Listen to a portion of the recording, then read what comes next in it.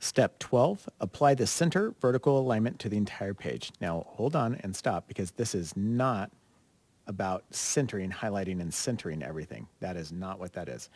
You'll want to remember this is one of the trickier ones that you'll have to do when you get into the next project. You want to remember this one. To apply the center vertical alignment to the entire page, first we are going to go over to our layout tab up here in the ribbon.